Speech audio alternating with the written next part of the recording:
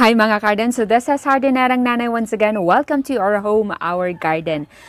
We believe that all plants grow with love.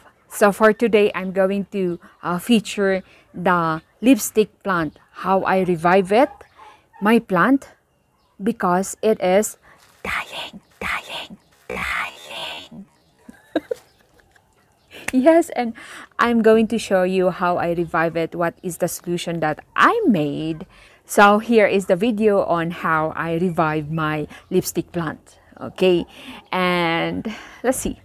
So I have here a dying lipstick plant. I don't want this to die actually, so I am very hopeful that we can revive this. So the first thing that we need to do is to change the soil. So I have here some composted leaves, some alnus tree composted leaves, and then some black soil with some pumice. And then also we are going to add some composted cow manure. So this one, I think it will be a good start for this plant. And I found some earthworm here, so that would be good. It will help us to, have a healthy plant later. Okay, so let us just transplant this one. See, the soil is not good because I don't know what happened to this one. Of course, our soil depletes. So I did not change the soil since I got this plant. Oh my goodness, what happened to this? So it has more roots actually than the soil. So it really needs a change of the soil. So we just plant this one, simple as that. And then we pray that this will be fine. This will have flowers again. Oh, see, the stems are even dry. Oh my goodness, what did I do with this? So there we go. We just have to cut some of the, the leaves actually, or the stems, I mean.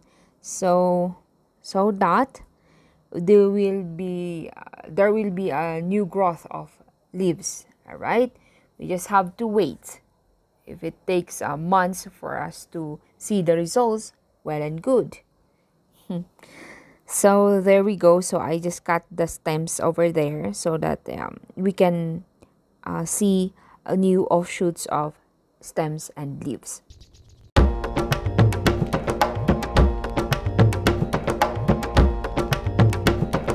Here we go. Here is our plant now. So it has a new stem and new leaves, and it has flowers. Oh, see, that is why it is called the lipstick plant, because it resembles the lipstick. Actually, that is not the flower yet, that is the bud. Okay, so it's so beautiful. I'm so happy this is alive again. So what are the do's and don'ts? So first thing is that be consistent in your watering. I had not been consistent before in my watering of my lipstick plant because I don't know what to do. I don't know if it's overwatered or I don't know if it is underwatered. Sometimes the leaves are wilting, the stems are dry, they're dying. So I don't know what to do. I just leave it there. I did not water for how many weeks? For how many weeks? I just depend on the, dew.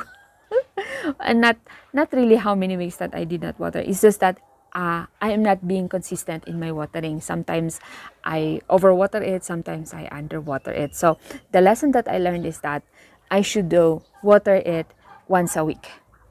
During the summer, once a week is better. And then during the rainy season, there is the high humidity. I should water it like every 2 weeks or every 3 weeks. Okay. And then also sunlight exposure. There was a time that I exposed it full sun. So of course it did not work. So lipstick plant thrive well not in the full sun, not in the too much shade. It should be in the filtered light. Okay, so they are now in the greenhouse, receiving, morning sun. Okay, but it's still a filtered light. Okay, morning sun, because you know what, it will not flower with inadequate light. So morning sun in a filtered light. That makes sense. Okay, and then what else? The soil, the soil, the soil, the soil. I did not change the soil since I bought it. Okay, sometimes we have to change it because the soil depletes.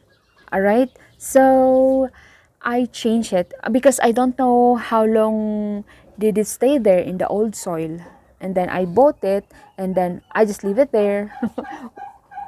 Did not change it. So as you can see in the video, I changed the soil into well draining and with organic matter, like that, with cow manure, like that, and then that's it.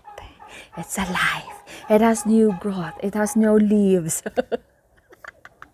Oh my goodness, this lipstick plant. It's so beautiful. One of the beautiful plants that I've seen in my whole life. I like the flowers. And then also, some people are struggling in taking care of this one.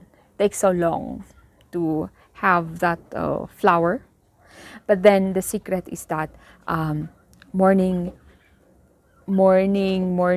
sun would be fine to have flowers, like from sunset, from sunrise to midday, but then under still the filtered light.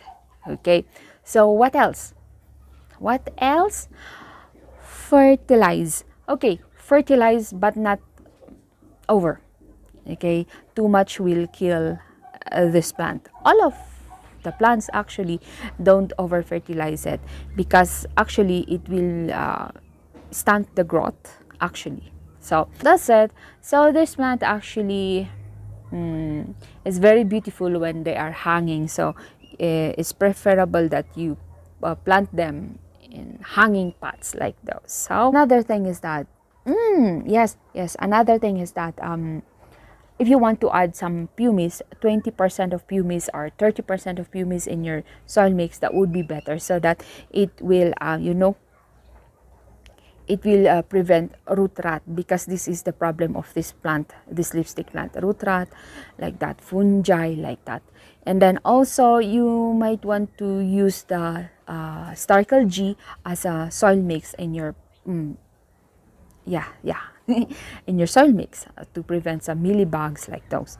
And then also a neem oil for growth booster, neem oil as a soil drench, and then spray sometimes.